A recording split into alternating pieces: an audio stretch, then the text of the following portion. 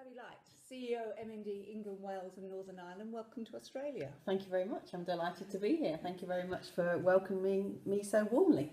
It's been a pleasure.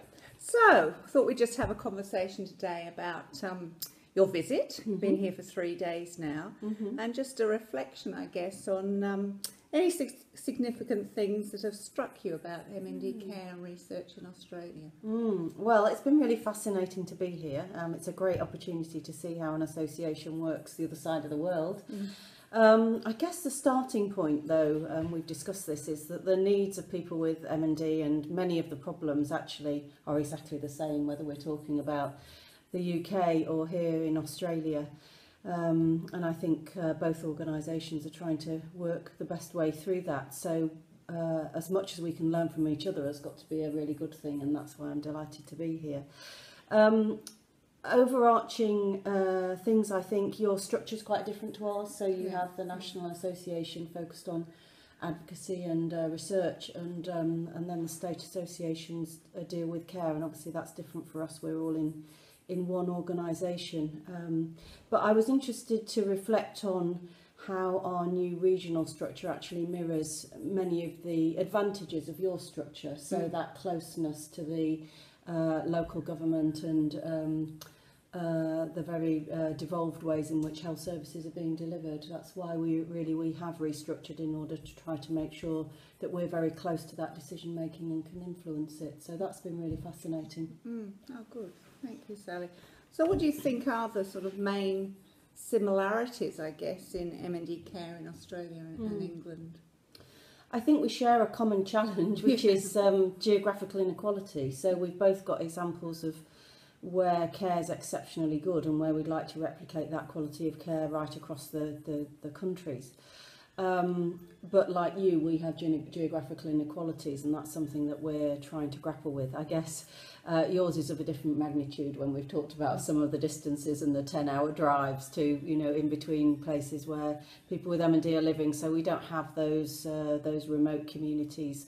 But I've been very taken by your use of telehealth and video conferencing to reach people in more remote areas, and I think that's something we could do more about. And actually, not even if people live in remote areas, but if they get to the stage where they're no longer able to come to clinic. So that was really interesting to hear Matthew Kiernan talk about that. Yes, that certainly is the future, and something that we both need to really focus on encouraging and developing, I think, isn't Definitely. it? Yeah, definitely. What about the main sort of differences, I guess, in how you approach the support of people with MND? Well, I was really interested in the conversation that we had with MND New South Wales the other day. The transformation, I guess, of the way services are going to be delivered to people under 65 with a disability here that's been rolled out. That pilot is very interesting, and the idea that the New South Wales Association will effectively become a paid provider of care was quite a fascinating one for me, and it'll be really interesting to see how that plays out over the next few years. It's clearly not without its challenges, but also there are some great opportunities in there as well, and I'll be really interested to watch how that grows. There are charities in the UK that are providers, but we aren't. We aren't one. And obviously, it was amazing to see their equipment service as well. That was an interesting model, and I'm sure it makes sure that equipment gets to people with MND much more rapidly than relying on the state system. So yeah, I've been struck by the number of similarities, but also inevitably there are differences to do with geography and just the way that the country is divided into different states, and therefore you've got to have a model that makes the best use of the opportunities of that structure. Yes, I think that's what we've reflected on quite a bit, isn't it? Also the fact that our organisation started at a very similar time, 35 to 40 years ago, but and we've evolved in very similar ways, but also had to adapt to the differences in our health systems and disability systems as we've grown and developed along the way. Yeah, I think that's right. And we've talked quite a bit about fundraising, which is also very similar. A very committed MND community who are very generous in their fundraising for us and how that supports all of our work. But we've also talked, I think, about how more in the Australian system there is the opportunity for some state funding for organisations, which we don't have really anymore in the UK, and certainly the association doesn't have. So there are some differences. I think it was very interesting on the first day to visit Matthew Kiernan and to see the research effort there in Sydney, and I was delighted to hear that Matthew's very connected to the MND Care and Research Centre in Oxford, to Professors Turner and Talbot, and shares the optimism that I heard from them recently about the stage that that research is at, and I think optimism for the future, that we are moving into more of a kind of translational phase of MND research, which of course is great news.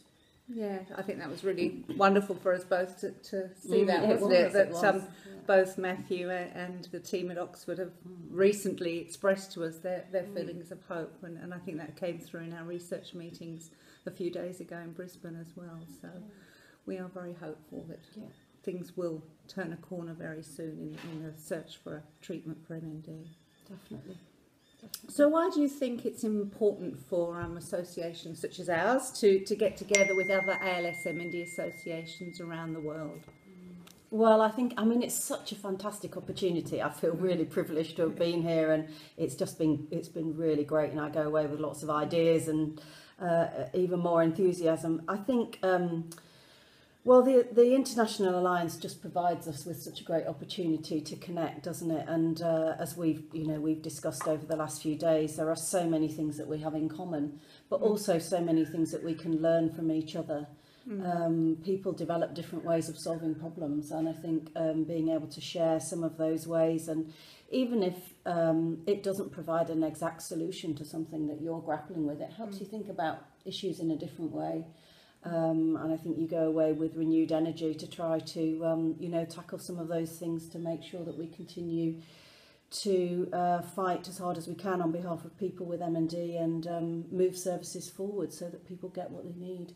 But I mean, I come back, I guess, to where I started, which was that wherever people live, certainly in developed countries, the needs of people with MND are often very, very similar, and the problems to be solved very similar. They are, and through the Alliance we hope that we can outreach to other countries as well, and develop those partnerships and share experiences and resources as well with others around the world. Yeah, it's very important. Definitely, those of us that are better resourced have got a responsibility to do that. Yeah. Sally Light, thank you very much, and we've really enjoyed your visit to Australia, and hope to see you in Dublin. Yes, excellent. Really looking forward to Dublin, and thank you very much. It's been a wonderful experience. Thanks.